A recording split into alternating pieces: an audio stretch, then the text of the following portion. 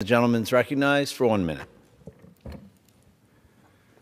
Mr. Speaker, is anyone else tired of hearing the insurrectionists in chief continue to lie about the 2020 election? Over the weekend, once again, the former twice-impeached, disgraced so-called president of the United States of America falsely claimed that he actually won the election and that it was stolen from Joe Biden. Something is really wrong with this guy, and I need some help in trying to figure it out. Is Donald Trump A, a pathological liar, B, a sociopath, C, a malignant narcissist, or D, all of the above?